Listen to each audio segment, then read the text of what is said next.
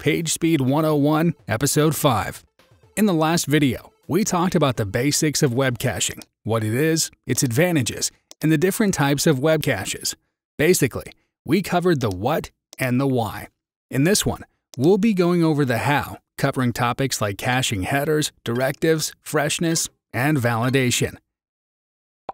In the first episode on caching, we mentioned HTTP requests and responses, which clients and servers use to exchange resources.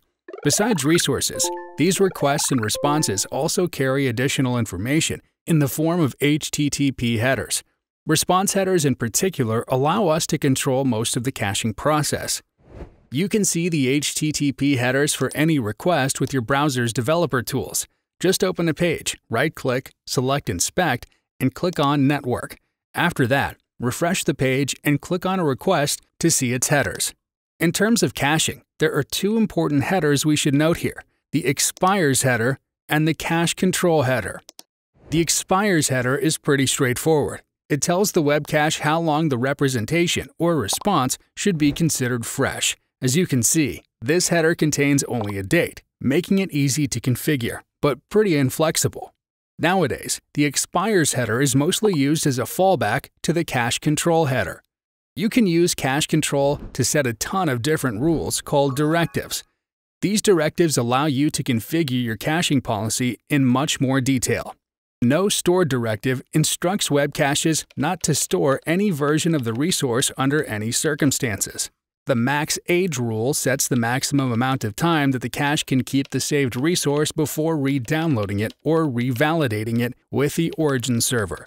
It takes its value in seconds. For example, cache-control:max-age equals 60 tells the web cache that the resource must be considered fresh for 1 minute from the time of the request. After that, the content is marked as stale. The public directive says that the response may be stored on any cache. Conversely, using the private rule leads to the resource only being saved in browser caches. Again, there are lots of other directives which won't go into here. For a complete list, check out Mozilla's website via the links in the description. What's important to remember for now is that setting the correct response headers on your server is the most important part of building a good caching policy. Now, let's talk about freshness and validation. Let's say that the max age directive for a representation is set to 60 seconds. What happens during and after those 60 seconds? Well, during this time frame, the representation is considered fresh. The web cache can serve it without contacting the origin server. After the minute is up, the content is marked as stale. In most cases, caches can't serve stale content. Typically, they have to contact the origin server and re-download the response. But there's a problem with this process. You don't want to re-download resources that haven't changed since the last time they were saved. That's unnecessary overhead for your origin server, as well as a waste of time and bandwidth. This is where validation comes in. First, the web cache receives a request for a stale resource. The web cache then clicks when the resource was last modified and asks the origin server if it has been changed since then. The origin server checks the resource and sends a response. If the original hasn't been changed, the web cache serves its representation without re-downloading the resource.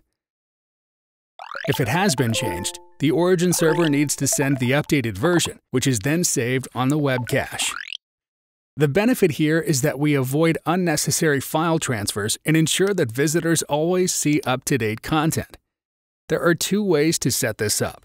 The first one is to use the last modified and if modified since headers. The second option is to use an e-tag validator.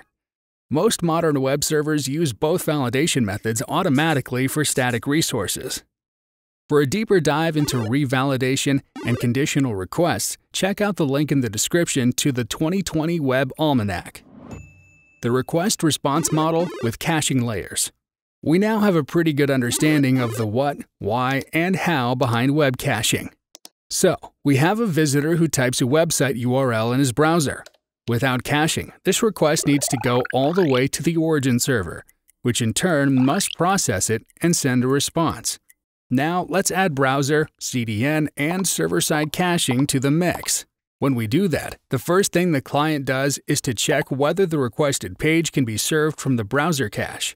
If it can't, the request goes out to the network where the CDN checks whether it can fulfill it from its own cache. If the CDN also doesn't have the resource, it goes to the origin server, which checks in its cache.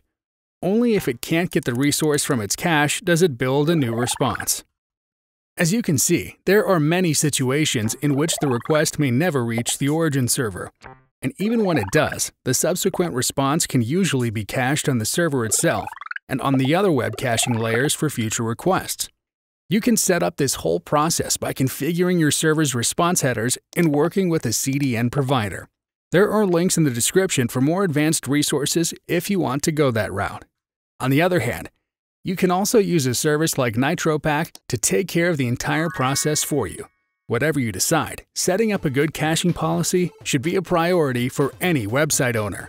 In the following episode, we'll talk more about CDNs, including what they are, their benefits, popular providers, and more. See you in the next one.